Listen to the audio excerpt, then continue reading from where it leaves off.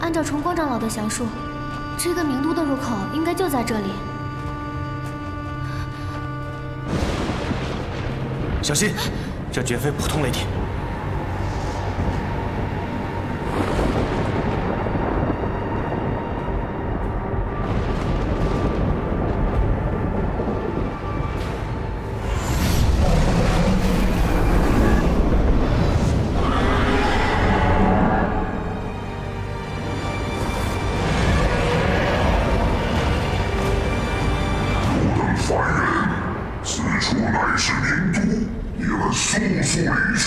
这应该是不周山的咸中神龙。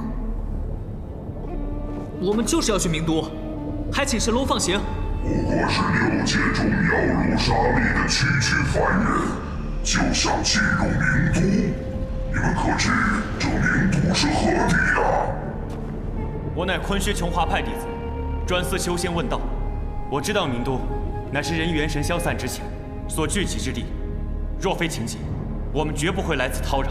妄想修仙的凡人更是可笑，千秋万代之间，随心愿者能有几人？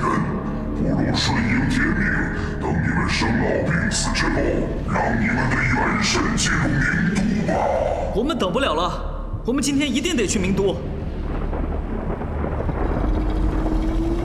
回答本尊，你叫什么名字？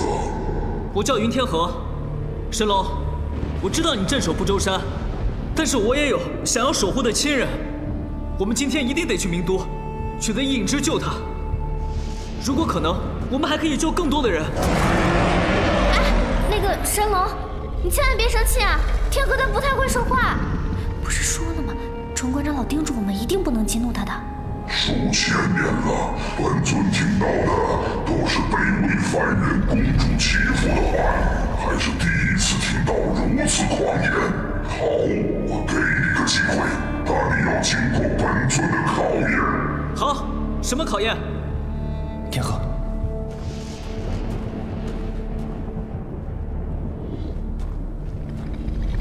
我们只是凡人，如何能接受神尊的试炼？ 我感觉他没有杀气，而且我们进入名都，无论如何都要经历他的试炼，那就让我试一试。小心，神龙，我接受你的考验。林天河，你的胆识值得本尊欣赏。你若能够抵挡住本尊一击，本尊就会打开通往名都的路。 否则，本尊就送你们几个人的元神进入名都。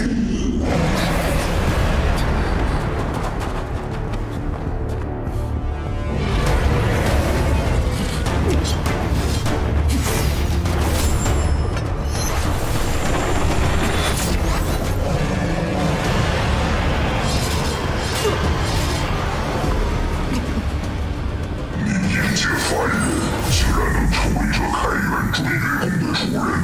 倒让本尊意想不到，神龙所赏，凡人法术岂能治愈？你们有所追求，就要付出代价。神尊所说的试炼，到底是要帮天河，还是另有他意？天机不可泄露。云天河，封神岭中后羿射日宫与这追月宫本是一对，你若能取得，才能与本尊抗衡。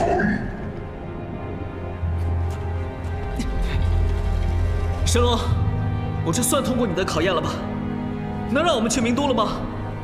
本尊不会食言的，但此名都有去无回，如何重返人间，需要你们自己想办法。